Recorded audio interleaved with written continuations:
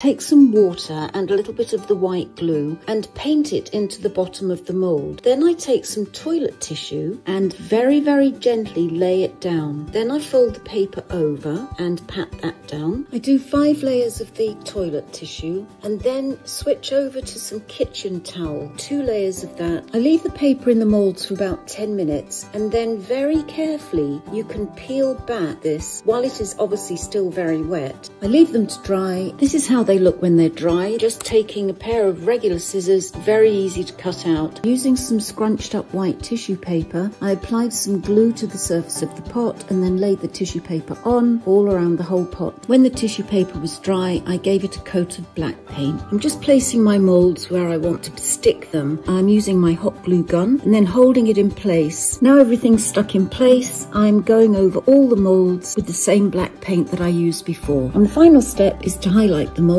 and I'm using 2 colours of gilding wax, and here is my finished pot. I'm really happy with how this turned out. Today's project is going to require some clothespins and a small bucket. The clothespins are easy to take apart. All we have to do is use some hot glue. Just put the groove against it and that gives you the perfect lining that you need. We're going to do that all the way around. Now on the bottom, grab some rope from Dollar Tree, put a little bit of hot glue, and we're going to go all the way around the edge. Just keep going all the way around. Now it comes time for staying. Next we need a wood or plastic hanger. I took a square, put it against the inside edge, and marked 90 degrees. Also going to cut off the hanger part itself. I use a little jigsaw and just cut straight across. Turn your bucket over and then we're going to hot glue our legs on. On the back, hood, one of those last bits of rope that I have on there, and I'm going to tie a knot on it. And there it is, our wonderful new potting plant. I am going to take this plain terracotta pot and I'm going to come in with a stencil. I'm going to come in with this dry Dex spackling putty. I'm just going to smooth it out across my stencil. Then I'm going to remove the stencil. So I just take a end of a paintbrush and I just kind of fix that up a little bit. Then I have this other nice stencil that I'm just going to do along the top. I'm going to remove that while it's still wet and then I'm going to let this dry overnight. I did also come in and do a little bit of spackling on the back side. Then I'm going to come in with this silk paint. So I'm going to take this patio outdoor paint and I'm going to actually add in just a little bit of ground coffee. So I'm just going to dry brush it over the raised areas of the pot.